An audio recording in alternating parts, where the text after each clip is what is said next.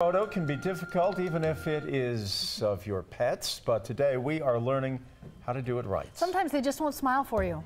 Yeah, you know what? And they tell you where they want you to stand, and you know that's another issue. Very too. demanding. Yeah. Caitlin Ross is here investigating how to get the best snaps for her digital series K9. Kate, help us out. You know, I don't even know if I can do this with a straight face because I've been laughing at these photos all day. They are amazing. All of us want the perfect shot of our pups, but we're more likely to get something like this.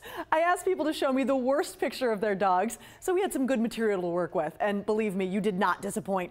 Hundreds of people showed me their doggy photo fails, so we could figure out how to do it better.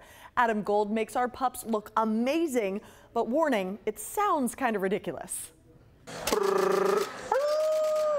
Adam Gold isn't shy about getting the shot.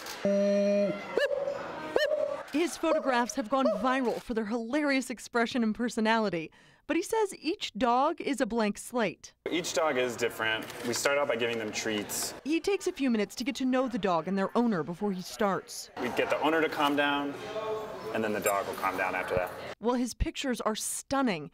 He started taking them for free. He volunteered at an animal shelter and would take photographs to try and get the animals adopted. When I worked there, I fell in love with just taking photos and of animals. I didn't know how to take photos before. I kind of learned on the job. Now he's on a road trip to try and raise money for shelter dogs across the United States. He takes the pictures for a donation. They know how to sit, they're trained, so it's like running a marathon or training for a marathon, but running a 5K. 5K is so much easier. This trip, he's trying to raise $7,000 for homeless animals. People sign up in advance and they get excited. I had to bring my dog Izzy in to see how she would do on the big stage. For reference, here's the last picture I took of her. And here's Adam's. Izzy was a little nervous at first, but once she got all the treats and realized that I was a good person, she's doing great. I don't know if she did great, but here are his pro tips for getting the shot. Number 1, go outside. The natural lighting looks a lot better in the photo. Number 2, get on their level. Don't try and take the shot looking down on them. You actually want to get down on the ground.